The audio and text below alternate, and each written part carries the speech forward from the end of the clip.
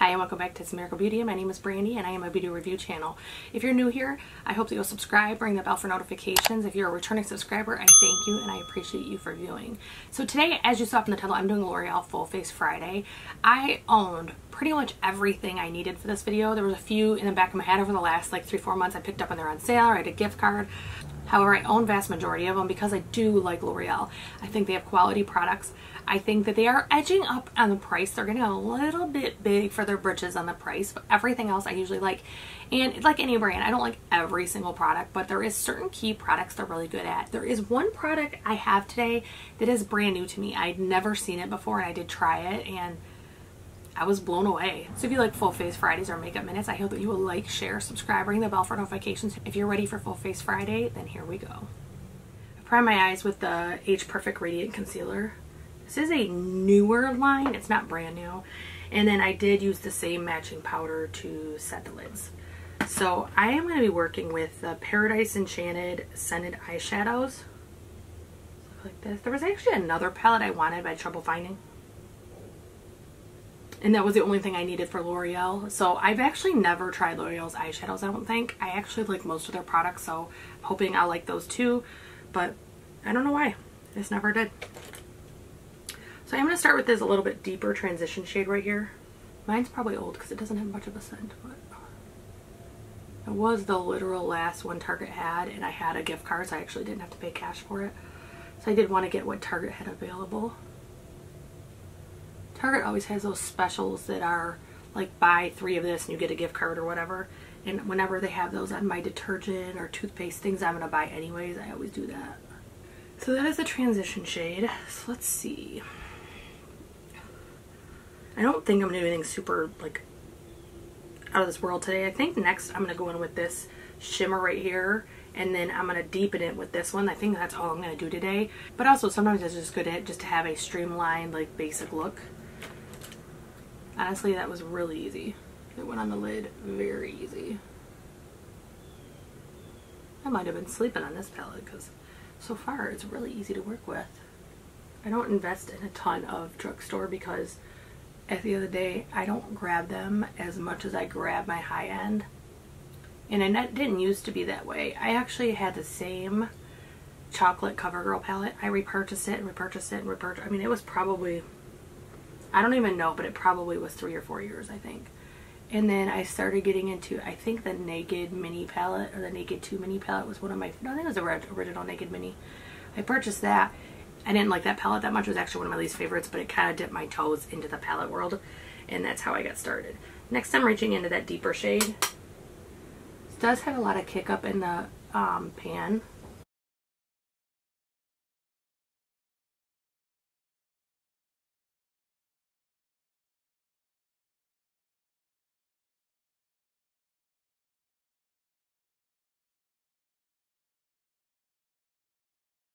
I'm going to grab a little bit of this shade right here. It is just a little bit warmer pink. The pink's a little bit too cool. It makes it look a little awkward. That one was very easy to apply as well. I didn't need to wet my brush. I didn't have to use my finger. Nothing. Okay, I did just clean up under my under eye. For primer, I have the L'Oreal Paris Magic Perfecting Base. It does look like that. And this is one you can see I did barely use, but I was decluttering because of everything going on. I haven't been able to get rid of my declutter yet, so I grabbed it back out instead of buying a new one. This one has a very silicone base. I would say it's more likely a dupe for the Benefit Professional or one of them. Some people call it a dupe for the, what is it called?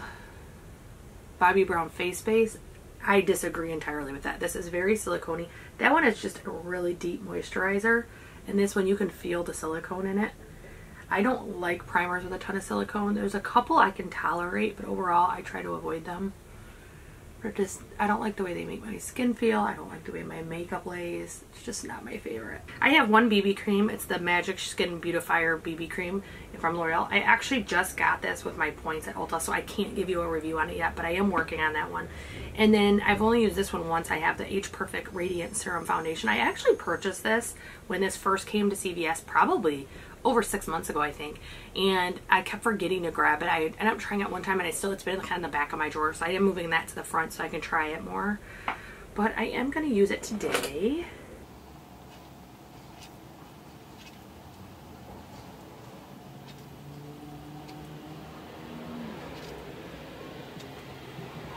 I don't feel like I have a perfect shade in L'Oreal's foundations. I feel like the other one that was really popular, it has like the tall glass bottle and the red cap. That one was not my favorite by far, but even then I had trouble finding a perfect shade. It was very difficult to get one that worked perfectly. I could always make one work with between concealer and bronzer and everything, but it was difficult to get one that worked just on its own for my shading. As you can probably tell, it's very reflective. My cool mug. So next I'm going to do a concealer. I am going to use the H Perfect one that I set my eyes with. This is another one. I think I could actually go about a shade lighter, but it's workable the way it is. I don't have to, so I'm not going to buy one for no reason. But if I had to do it over again,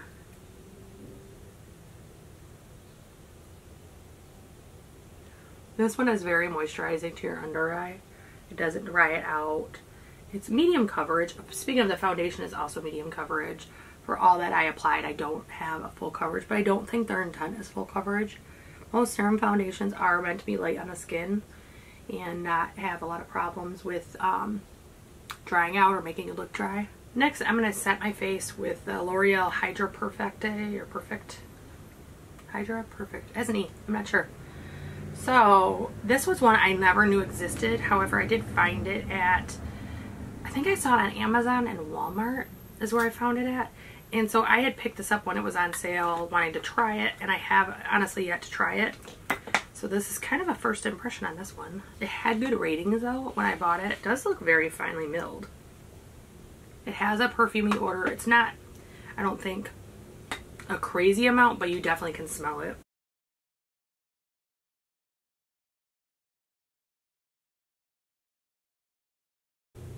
It is keeping some of that luminosity. So maybe this is a good powder for this foundation if you like a glowing finish. It definitely doesn't look bad under the under eye. I might have wished I'd used a different powder later because it looks like it is going to sink, but we'll see. I definitely think it keeps its glow. I mean, I've decently powdered and it's still looking pretty glowy. So either the loose powder has some in it. I don't think it's supposed to. I think it's just supposed to not look dry. That could be part of it too, I guess. So that is the powder. I do just want to dust off any of the excess. Okay, so that is the base. Let's do bronzer next. So I do have the L'Oreal True Match Lumi Bronze It. And this does look to be a luminizing bronzer, which I like. I don't mind them at all. So it does look like that. So I'm just going to take my bronzer brush. And this is an 01 Fair.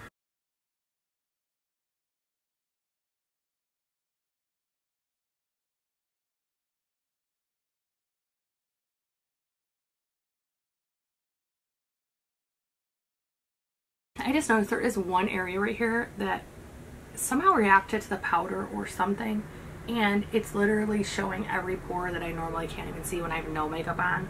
So I'm going to try to keep working with it, but I just wanted to point that out. And I just want to deepen up my bronzer just a little bit.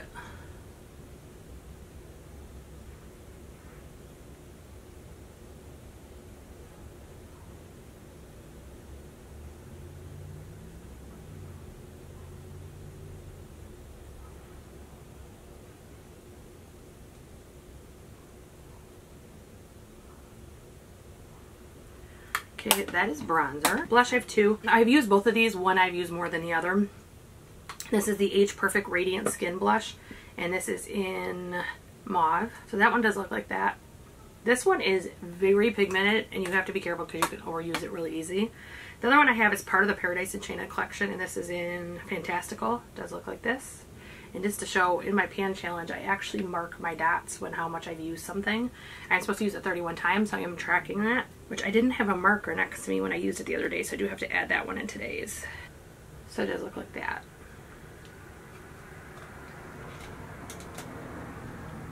This one is just to me, a classic peachy blush.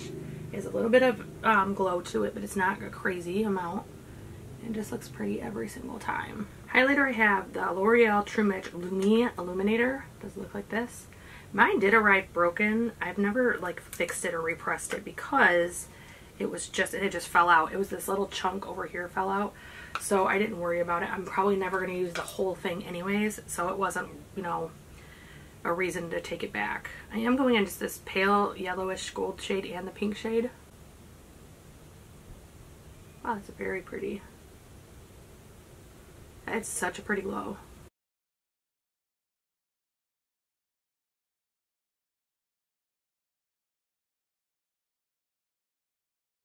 I am just going to touch up this outer corner of my eye before I finish my eyes. I do want to do my inner corner with that highlighting palette.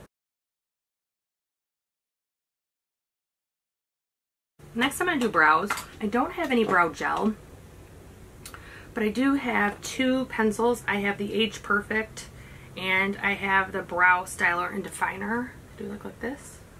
I am going to do the Brow Styler and Definer. So that's how my brows look. It feels funny not wearing a brow gel because I wear one every day. However, I wasn't going to buy one just for this. For the sure fact, I probably won't use it. Both of these are ones I already owned. I purchased previously, so I didn't have to buy anything. Next, I'm going to go in with eyeliner. I do just have an Age Perfect Satin Glide eyeliner, and this is in charcoal. It does look like this. So I'm just going to put that in my bottom waterline.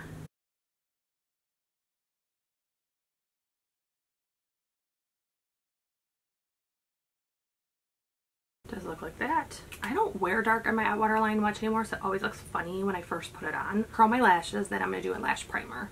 So for mascara base, I am going to use the L'Oreal Voluminous. It does look like that. I do own the other one, but it's not open yet, so I don't want to start it aging. So I am going to leave that one alone. This one is getting towards the end of it. It's starting to have just a different feel from when I first opened it, and it's a little bit harder to work with, so I will be parting ways with this one soon. And then I'm going to finish my Essence one that I can stand and then open the next one. Next, I'm going to do mascara. As 3 mascaras are rolling out this month, I'm actually going to open one that I didn't previously have open. I'm either going to do the Age Perfect or the Lash Paradise. It does look like this. I think I'm going to do the Lash Paradise. You know, I feel like there's a ton of videos about Lash Paradise. I'm actually going to do the Age Perfect. I do think L'Oreal makes really good mascaras. I think they're one of the drugstore leads in my opinion. They typically knock my socks off every time I use them. And I actually will forget how good they are and then go back and use it and be like, oh, I forgot about that. Because they are, in my opinion, one of the leading in it. Like, a lot of people love that Lash Princess. In fact, when I was in Ulta the other day, I saw someone buying 10 of them at once because she and all her friends were using it so fast. She volunteered. She went to the local university. She volunteered to bring them back to her roommates. And it is so shocking to me because that mascara did nothing for me, but makeup and mascara in particular is so personal, and it depends on your lashes and how they perform. And I actually think the Lash Paradise is probably better than this one. This one is a bit blacker than the Lash Paradise from what I remember. I think that one was more of like a, for lack of a better term, a natural black versus a darkest, and I believe this is one of the darkest ones because it's showing up on my eyes way better than normal. I do have pretty light eyelashes to begin with. So that is my upper lash. For my lower lash, I'm actually going to grab blue. It is the Voluminous 2. So this is one I pretty much always have one of these in my house. Like right now I have the red and the blue. I have a green, it's not opened yet, and I'm not going to open it until these do. I just opened this blue not that long ago. If you want to spend just a little bit less money and get the exact same product, in my opinion, versus in coloring and in performance, you can do the ColourPop BFF mascara. So it does look like that. So for lips, I have the Age Perfect Anti-Feathering Lip Liner, and this is in Flamingo Carmine. It does look like this. I'm going to line my lips slightly. Do the shade and the formula. This can get really loud really fast. I'm just really careful about how I do it.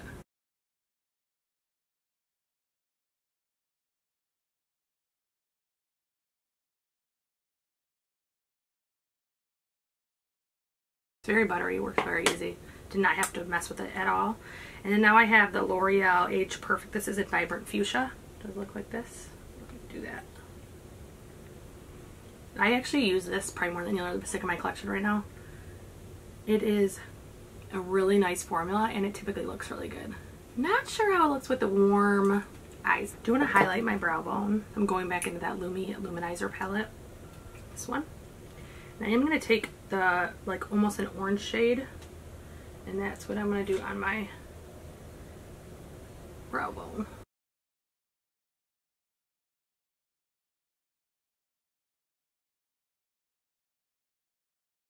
So this is my finished look for L'Oreal. Let's talk about the products. So I'm going to start from the base and work outward. So I think I kind of made my feelings known about this one. If you love a silicone primer, if you like them, I think it's great. It's a great drugstore option. It is pretty much an exact dupe for the Smashbox or the POREfessional by Benefit. So if you like those, I think that will be a hit out of the park for you. It works really, really well.